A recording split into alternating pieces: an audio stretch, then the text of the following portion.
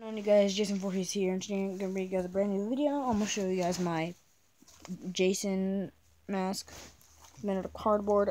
It's supposed to be from Jason X, before, like the one before he turned to Uber Jason. But because I really like that mask, and yeah, it also kind of looks like the Friday the 13th Part 7 New Blood mask. It just needs that like cut right here or whatever. Put a little cut right here too from part 4. Chevrons. The brads are holding the straps. These holes are like real holes. They're not like drawn. So the little brads are holding the straps, except this one that fell out like 5 minutes ago. Then I just taped it back. Looks pretty bad in the back, but like from the front, it doesn't look too bad. Obviously in the movie, it's not like super clean. It's like rusty, I think, I don't know. Dirty, kind of bloody, and like just like ugly. Obviously, you didn't just go to like some store and buy it like clean and all that. At first it was clean, but now it isn't. Yeah, I'm gonna show you guys how I put it on, and also these straps are like just, if you guys have like shorts, these are some things that you put on and like they tie it up or whatever, or make it tighter.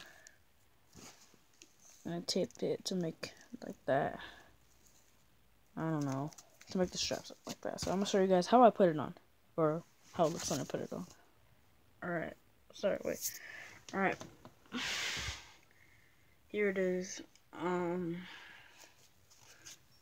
How I look when I put it on. As you can see, I got my chevron and all that cut right here. And yeah, there's not much to it.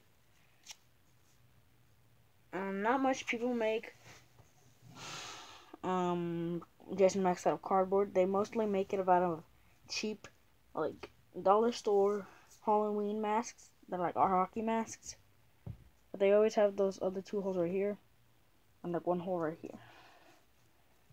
But other people use like ones that just have these 6 holes, and they don't have a nose hole, and then like 2 right here, which is